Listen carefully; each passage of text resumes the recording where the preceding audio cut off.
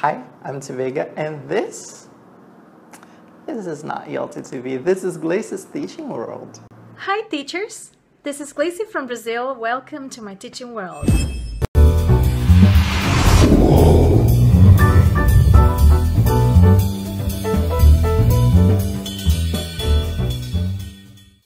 I have a question for you.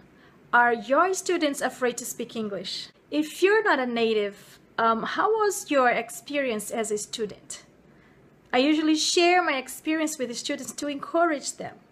When I was a student of English, I was so scared, so afraid to speak English. I always thought someone was judging me and that my mistakes were going to make me look stupid. Most of our students have that devil's voice in their head saying, "Do not open your mouth. You're going to sound stupid."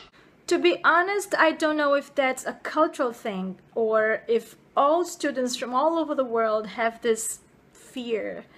As teachers and educators, we have to help them and tell them that we learn from our mistakes and that in order to be fluent, we have to speak and overcome this fear. So, my dear teacher, if you have these kind of students, if you've been through this before, do not worry, you are not alone.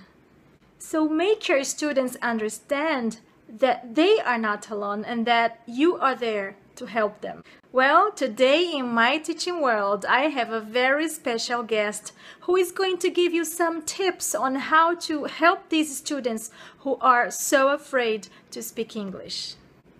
My special guest is a teacher trainer and material designer based in Rio de Janeiro, Brazil. He also holds a postgraduate degree in media education and he has been a teacher for over 14 years.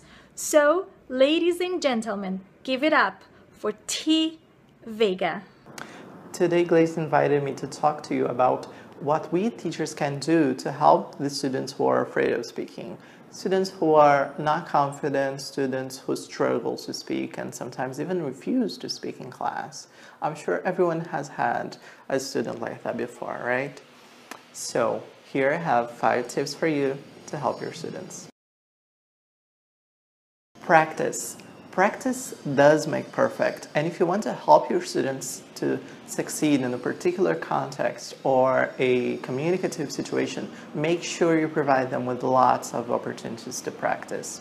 But remember, it's not so simple. It's vital that you give students feedback on their performance so they know exactly what their strengths are and also the areas that need improvement. Spot the problem. Sometimes our students don't have the necessary grammar or vocabulary to perform tasks, and it's our job to identify what they need and provide them with that. For instance, we cannot just assume students are going to talk about their weekend if we haven't taught them the past simple or if we haven't reinforced enough how it works. Slow down. Sometimes we teachers get too anxious and we transfer that anxiety to our students. For instance, let me ask you a question. What is your favorite action movie? You see, you probably needed some time to think. Nobody wants to say the very first thing that comes to their mind without thinking. So remember to give students appropriate thinking time. My last tip would be to work on listening skills. And here I'm not talking just about listening for gist and detail. We usually do that quite a lot. I'm also talking about pronunciation and students being aware that there are phonological processes and that sometimes words change and sounds are a little different and things in a sentence happen. It's important to highlight that they don't need to be able to produce those. They need to be able to identify those, and that is going to make all the difference. Did you like this video? I hope you did. And if you did, don't forget to like and subscribe to Gleyce's channel. My channel is going to be in the description box, so don't forget to subscribe too. Thank you very much for watching. See you next time. Veigga, thank you very much for these wonderful tips. And teacher, don't forget, you can be amazing and your students are going to be as amazing as you are. Okay? Bye bye, see you on my next video.